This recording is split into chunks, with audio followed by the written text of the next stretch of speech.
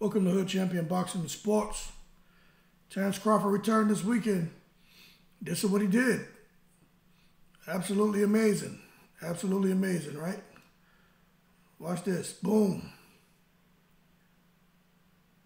But let me tell you, although he had what some people are calling a good performance, other people are saying this performance showed Terence Crawford is the pound for pound best boxer today, right? There are some things that have surfaced that I think we need to talk about. And these things, some of it's going to be fact, other things is just going to be a conversation piece. But if you've been keeping up with Terence Crawford and some of the facts that have surfaced surrounding the Avanesyan fight and some of the rumors, and there's other things are just more conversation piece, I think you're going to enjoy this video. Okay, so first thing first, right? Let's talk about those gloves. Now, this is a fact.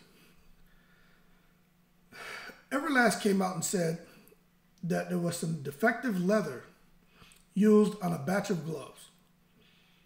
As a result, those gloves that were defected, had a defective leather, were susceptible to tearing and to be damaged very easily. And supposedly, the gloves Terence Crawford was wearing was a pair of gloves from that defective batch. Okay?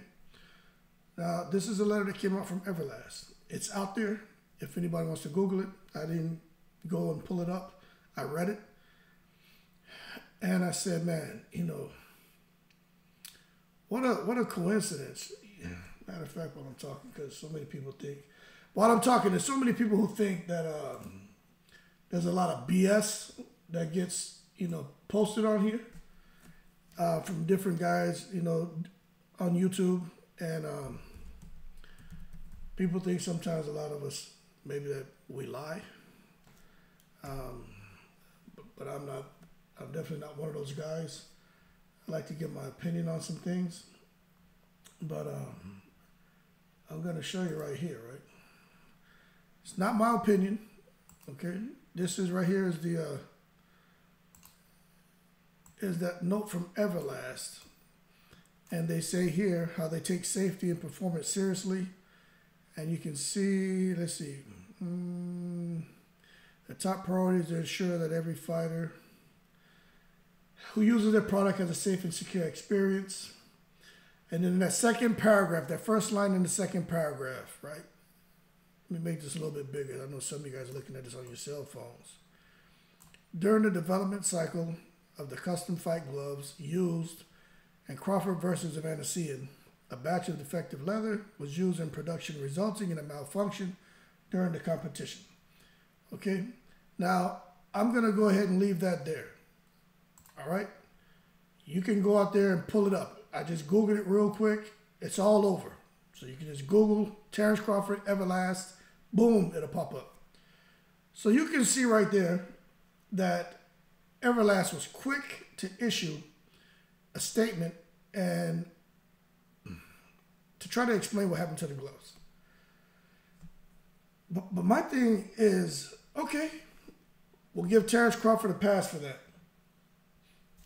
But the way those gloves were tearing, okay, at the thumb, this part of the hand, at the thumb, over on across the fist area, you can't help but wonder, right?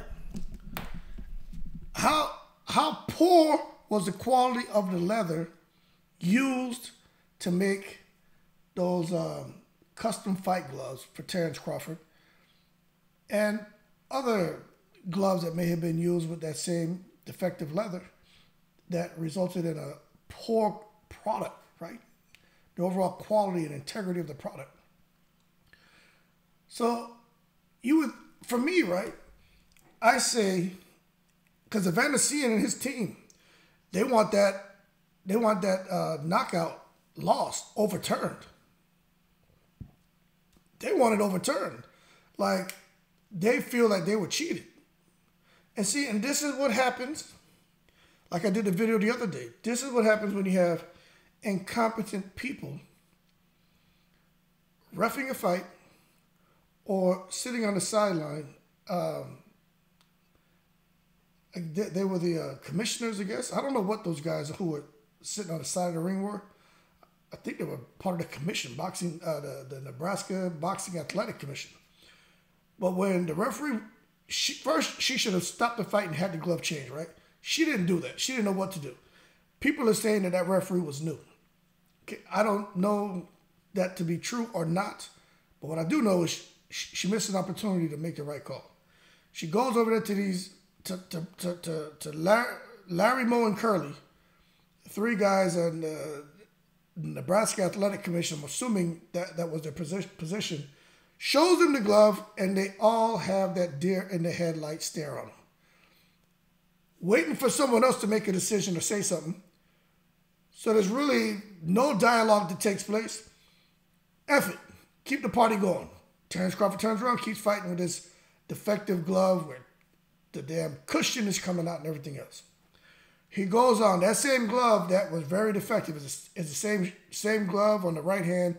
That same glove is the on the hand that Crawford used to get Avanesyan out of there with the knockout hook, right? So Avanesyan and his team, they wanted to overturn. Now, did Crawford cheat? There's been all kind of conspiracy. Oh, man, it's tied to Kinahan and it's the mob. And, that glove was supposed to be used for Earl Spence and all kind of stuff, right? Look, I'm not here. I did a video on that. I think it's fair to... I don't think Crawford did anything to cheat. But I think it's absolutely understandable for people to wonder. Okay? Because you tell me, right? When have you seen in a boxing match for a fighter to have defective equipment in the ring? I don't care if your shorts rip, if the strings are come loose on your shoes, right? They tape it up. They do something. They don't let you fight with defective equipment. So I don't care how inexperienced this judge was or the referee was. She should have known. Like, I'm sure whoever's watching this video right now, I'm sure even you would have known, all right, something's not right here, okay? But for that judge not to act, that I think people are justified in saying there was corruption. They were trying to set Crawford up to get a vicious knockout. Now, I'm not saying that's true. What I'm telling you is that's what people are going to do now. They're going to look at that and say, got to be foul play. Got to be some home cooking. All right? It's just like when Amir Khan went down there to D.C. and fought Lamont Peterson, and that referee was robbing. I mean, he just stole that fight from Amir Khan. That's the same referee that was in, he was the one reffing that fight with Cologne. Pritchard Cologne. I forgot that guy Pritchard Cologne was fighting. They hit him with all those damn rabbit shots. That same referee, right? Yo, that guy's poison. It's because of him that Pritchard Cologne is in the position he's in right now. That referee is rogue, man. That same referee is the one who ref that damn Amir Khan Lamont Peterson fight. That referee is poison. So what I'm saying is, when you talk about home cooking and stuff like that, I'm not saying for Crawford that that's what happened, but I am saying I think people are justified to feel a kind of way and to even mention that. All right? So right now it looks like Everlast just gave him an out. Hey, it was just a bad batch of leather, custom gloves, start to fall apart. But an opportunity was missed to do the right thing there in Nebraska. So now Avanesyan and his team, they want it overturned. They felt like they feel like Crawford tampered with his gloves and he cheated. And that's how they're going to feel. Okay? So all I know is right now that's being tabled. I don't know if that's going to gain any traction, but it's out there. That's not my opinion. That's not a rumor. This is a fact. It's out there. They're kind of going for his juggler now. Whether it's going to get any traction, I don't know. Okay? So the next thing is this whole set of talk about BLK Prime, Crawford make $10 million. Crawford lied. He only made $1 million. BLK Prime, looks like there was 18,000 people in the stadium. They sold it out.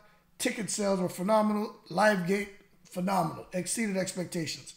Pay-per-view sales, according to BLK Prime, exceeded expectations. But supposedly, Terence Crawford only sold 15,000 pay-per-view. 15,000 on pay-per-view at $40? Come on, man. That's nowhere near $10 million. Okay? So the thing is, Crawford, and see, there are a lot of people out here, right, who feel like, man, why are you guys jumping into this man's pockets? Why are you concerned with how much money he made? Why do you want to see Terence Crawford lose?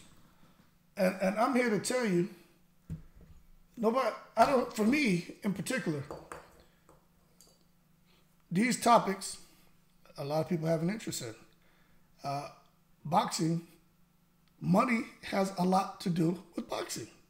So I think it's fair to talk about money and fight purses, and especially when they make a lot, or if they lose money, or if they get great endorsement deals. I mean, the pros and cons, okay, the ups and downs. But if there's an upswell in something positive, we definitely need to talk about it. But when you see that it's going the opposite direction, we need to talk about it too. So with Terence Crawford now, these are the things that were said. This is a fact, okay? This isn't my opinion, right? These are, how do young boys say it? Facts, facts, facts, right? I'm giving you facts, right? Remember, they said Avanesyan.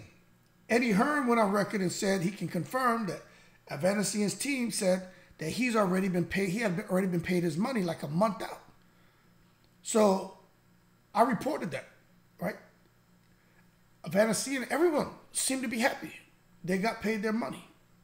It's like, wow, BLK Prime looking pretty good. Avanesyan already got paid. Terence Crawford came out, right, and said he got paid half of his money, $5 million. That's what Terence Crawford said during the damn interview. I didn't say that.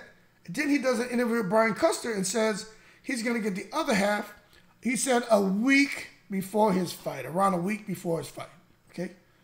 Now, maybe he meant during the fight week, I don't know, but he didn't say on fight night, after the fight. He said a week before his fight.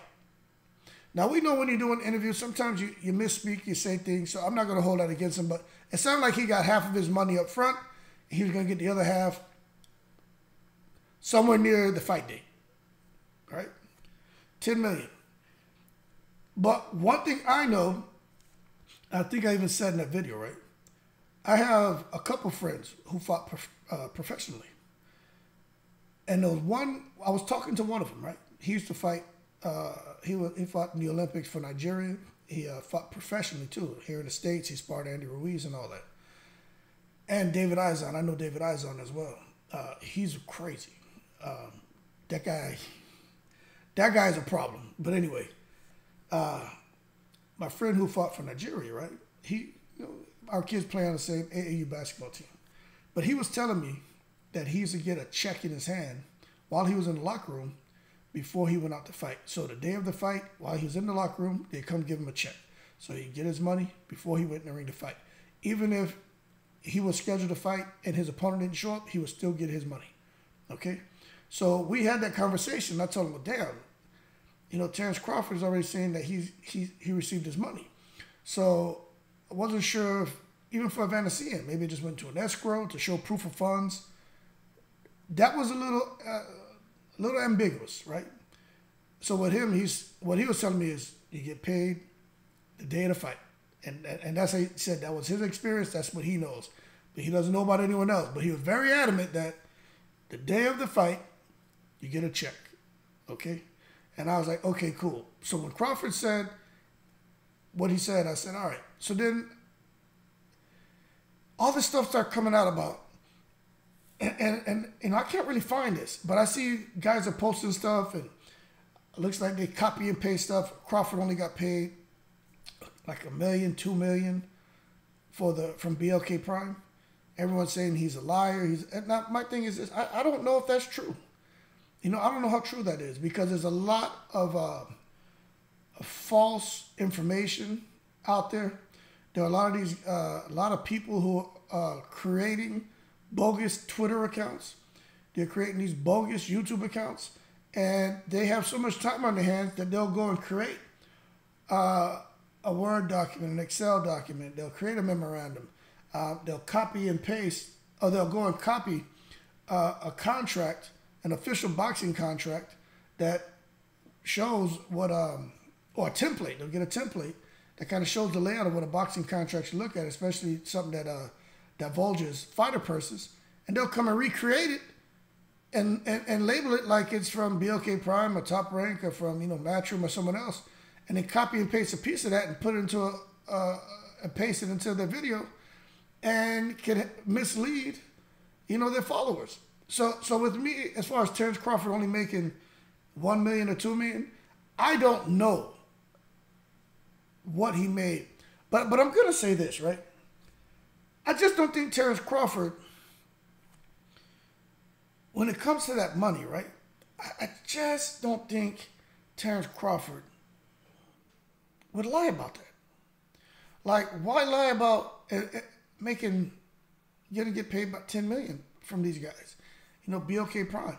Adrian Broner coming out saying he's about to, you know, he says signed an 8-figure deal for 3 fights next year. You know, so this is my thing. So there is an excerpt from the in Nebraska, right? The Nebraska boxing rules and regulations, right? It says no contestant will be paid before a bout. That makes you wonder about Terence Crawford saying he got paid half of his money. No contestant will be paid who does not complete the terms of the contract or who is deemed by the commissioner to be putting forth less than a maximum effort, such as when bouts are stopped for any reason other than the inability of the contestant to continue. Now, when you read that, it makes you wonder, right? What exactly is going on with Terence Crawford getting paid? Did he not get paid? How was that allowed? If right there are the rules and regulations from the Nebraska Boxing Board and Commission, if this is what they're saying, and how's Crawford going on record saying he got paid? So before the fight, the full fight purse, even if it's just half, right, or whatever. How is it? You know, how is that possible? So that raises a question. The other thing is, now I'm hearing that this piece may not be true. Some people are saying it's true. Bottom line is, I don't know, but I'm going to bring this to you anyway. It says fighters and vendors will receive all monies owed after revenue from gate, pay-per-views, and sponsor are accounted for. Please be patient with us. We're a new operation. Now, this BLK Prime Boxing account on Twitter, they're going back and forth saying that that's not a real account. Some people are saying it is a real account. I don't know. But I will tell you this. I can't see any platform promoting a fight come out and post something like this. It just makes them look bad. So I would tend to think that this isn't legit. But then again, like I said, I don't know. But there's so much question about Crawford and making money with BLK Prime. It makes me wonder, right? I try to find out, you know, just how many pay-per-views there is. A 15K accurate? Like that's what I'm finding. I'm looking all over. 15K. I you know, sometimes you go to different individuals. I'm talking about like Dan Raphael and those guys, their accounts, and they'll have the no kidding breakdown of what the pay-per-view sales were, the live gate, etc. Right? But from what I'm finding, it's pretty consistent. But the thing is this: based on the sponsorships, based on endorsements, based on the live gate, based on the pay-per-view sold, right? It still doesn't seem like Crawford would have generated enough money for BLK Prime to pay him an 8-figure payday. Like, it just doesn't add up. And then the next question is, going forward, right? Is BLK Prime going to be able to host an event with Adrian Broner for like paying him like $3 or $4 million? Okay, because that's what Broner said. Broner's getting like $3 or $4 million for his next fight. That's what's contracted. But this is the other thing. And see, they have people out here, man. Let me tell you, I'm a busy man. 4 kids, all my kids are busy. Sports, instruments, academics. We're busy, man. We're rolling over here. But there are other guys who, I guess they have no time, nothing to do, so they got all the time in the world. Someone went out there and pulled up information showing that BLK Prime may be filing for bankruptcy. Okay? And my thing is this. What I'm telling you guys are facts. They had something out here, man, that showed the guy's name and everything. It's all out there, man, if you guys want to look it up, right? I'm not going to put that on here. What I'm doing is bringing you guys information that it's come to a point now. Are people really trying to break Bud Crawford down? Is it that they really don't want to see this man win? Or is it that Bud Crawford made a bad decision going over to BLK Prime and he's part of the cover-up? But one thing I'll tell you, right? I think the verdict's kind of out on Bud Crawford.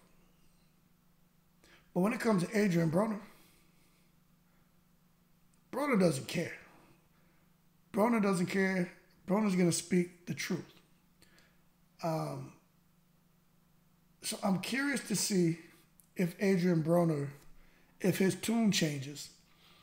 Because, man, we're about to go into January. He's supposed to fight February 18th, right? We're going to see if his tune changes. Because if there are any kind of, going to be any kind of financial snags, impediments, problems, hiccups, that's going to preclude Adrian Broner getting what has been contracted, right? Broner's going to come out and he's going to speak about it. But that being said, I think it's, I'm not sure what the hell is going on over there. I always like to say, where there's smoke, there's fire. And for a guy like Terence Crawford, man, I want to hear that his event was a success. I want to hear that he made good money. Yeah, more importantly, I want to see him and Spence fight. Like, that's what I want to see. But when you see all this stuff going on, there's a lot of factual information. There's some rumors, and then some of it just, like I said, a good conversation piece. But when the commission says he's not allowed to get paid before the bout, he says he got paid before the bout. Avanesyan is out there getting paid all of his money, supposedly a month out. But I don't see how he was able to do that, okay? Crawford pay-per-view sales were low. Crawford issue with the gloves. All of that was just kind of slid underneath the radar. There's a lot going on there. This past weekend for Terence Crawford, in my opinion, I don't think it was a success. What I think it did was it hurt. I think it hurt Crawford. And I'm being honest with you. And this is my opinion. You may agree, you may not. I think Crawford taking on this Avanesyan fight, I think, when you initially look at something, and if it's not well thought out, and if you don't have the right people around you to say, okay, well, stop. Let's sanitize this here, okay? Let's play devil's advocate. Because you guys all have tunnel vision. You're just seeing the good of going with an Avanesyan fight, going with BLK Prime, $10 million. You're just seeing all the good that can come out of that. But when you weigh the cost and benefit, maybe it's not worth it. So let's look at it if maybe it doesn't go the way we want. You go in there, look at all the things that happened. Avanesyan was ranked number 6, but look at the effort he put forth, right? He was trying to cut the ring off and everything, but that was just a glorified sparring session for the most part. Okay? Yes, Terence Crawford is a great boxer. I'm not taking anything from him. Avanesyan has showed that he can be a beast in the ring. Didn't show it Saturday.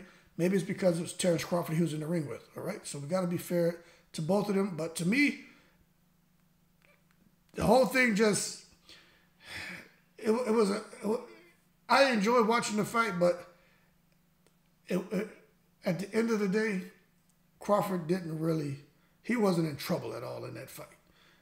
It wasn't even competitive. You know what I'm saying? So you got the money issue. You got a guy in there who doesn't really put forth that much of an effort. Glorified sparring match. You got the damn gloves coming apart. Crawford viciously knocks somebody out. Now the fight's over, and you want something like him and Spence getting it on. Crawford, if he felt that he was going to have some kind of leverage going into a fight with anyone, based on the performance of his pay-per-view event and his performance in the ring, I don't think he has any leverage at all going into any fight with anyone except for his title. Now, that's just my opinion. Now, if you disagree, leave it in the comments below. But let's be fair now. You know, Terence Crawford is solid, but what leverage? What is he really bringing into the ring that would give him any kind of leverage to drive a 70-30 split against anyone, or even a 50-50 split with Errol Spence? So when you look at it, right, the greater the risk, the greater the reward. There was some risk involved here, not as far as with him winning the fight, but risk with him going into negotiations, subsequent negotiations with Errol Spence. So now going to negotiate with whether it's Spence, whether it's anyone, especially if they're a draw, I think Crawford has shot himself in the foot, because he's just shown, especially if that 15,000 pay-per-view number is spot on, it's just shown that he can't, you know, he's just not going to sell. He doesn't generate any money. And Bob Arum is sitting back just kind of, I told you so. Okay? But we'll see what happens with Crawford going forward. But I just think the event from this weekend is just a big crap sandwich, man. And I'm having a tough time digesting it. The information being put out there on the internet, you know, you just kind of try to filter through it and put a little sanity check on it, man, to find out what's legit, what's not, and just have a conversation. So that being said, man, I think I'll leave you guys with that. But I do know for a fact, Avanesyan and his team are looking to overturn that decision. They feel that Crawford's gloves were tampered with. There's an image floating around of some really look old and tattered gloves. I think, at first I said those weren't the real gloves. You know what? Those were the real gloves. Those were the ones that Crawford had on the ring, because I was looking at another picture. At first I just saw the thumb. There's tears all over those gloves he had on in the ring. Like, that's not made up. Like, those gloves were, no kidding, falling apart. There's nowhere in the world Crawford should have been allowed to continue fighting with those gloves. And I wouldn't be surprised if Avanesyan and his team were able to get that knockout overturned, that fight, to a no contest. Because I'm not saying the padding came out the glove on Crawford, but it was the gloves were botched, and it should have never been allowed to happen. But who knows what's going to happen? So, and the pay-per-view sales, everything is just crazy. But that being said, we'll see what's going to be next for Crawford. Crawford is talking about returning next year, I think between April and June, and fighting again. And he's open to fighting anyone. He keeps talking about people who are independent. But it does not sound like Crawford is worried about fighting Spence.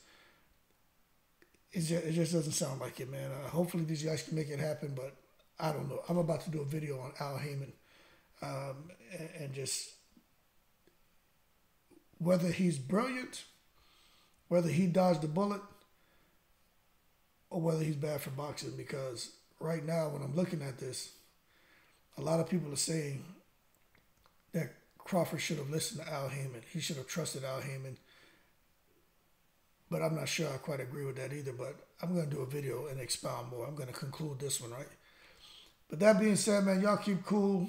Everlast put the article out saying, hey, look, just a bad batch of gloves. Special made gloves for Crawford. Another, shouldn't suspect any foul play. Crawford saying he got paid money. According to the rules out there in Nebraska, he shouldn't have got any money until he was actually in the fight and got through the event. Avanesyan feels like he was robbed. The commission, the referee were incompetent. And now you have this big crap sandwich that we're all trying to digest and make sense of. But that being said, more to come on Crawford, his future, this whole Avanesyan debacle, BLK Prime debacle, and we'll see what materializes. That being said, y'all keep cool. Shout out to the veterans, people from all 7 continents, in the breeze.